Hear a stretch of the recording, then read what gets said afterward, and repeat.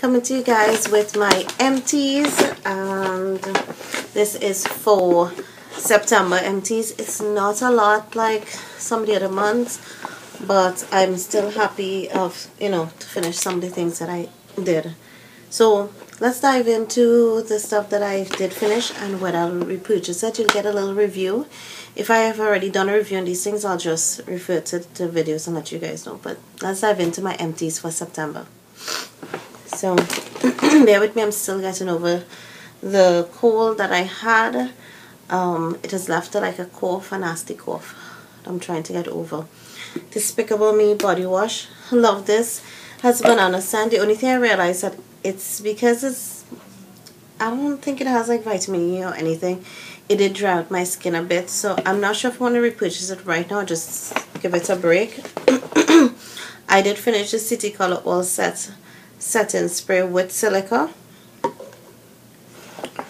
Have a review on that. Did finish this special edition Body Shop in scent in blueberry. Love this. I like that with these body butters that they don't require a lot of time for you to rub it into your skin. You can just apply it and go. You don't have to be like massaging and going crazy with it.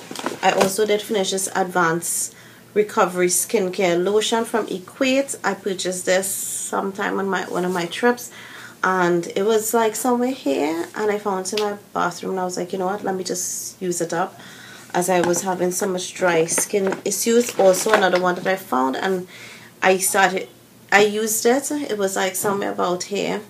Used it, and then it's somewhere, maybe I'm seeing it like somewhere here. I'm stopped using it because it is like not working that well. You moisturize, you'll feel okay, and in an hour or two your skin starts itching again and it's dry. So don't recommend this. Don't like that at all. So I'm just trashing it. I love these Bodycology. I finished the Cherish the Moment. Have a couple of these till I want to use up. Really like them. That brand is really nice. Finish off my Smashbox X-Rated mascara. That was in a finish 5 by Fall. Also finishes Estee Lauder Perfectly Clean Multi-Action Foam Cleanser. Love this.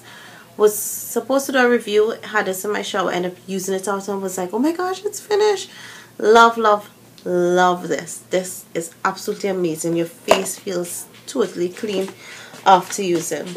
I have spoken about this so many times. This is the Aussie 3-Minute Miracle. This is amazing for hair. They have like 2 or 3 different types now. I love all of them. That one, it's like $3 US you get at Walmart or Target.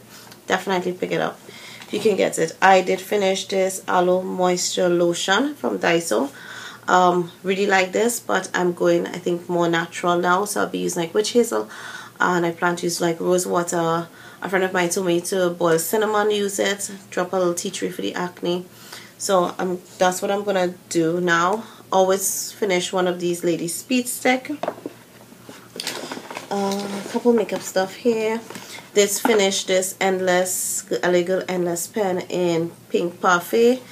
I am just happy that I'm getting out a lot of these lip pencils. That's like maybe my 4th or 5th lip pencil for the year. I am ecstatic with that. Finished the Wet n Wild Coverall primer.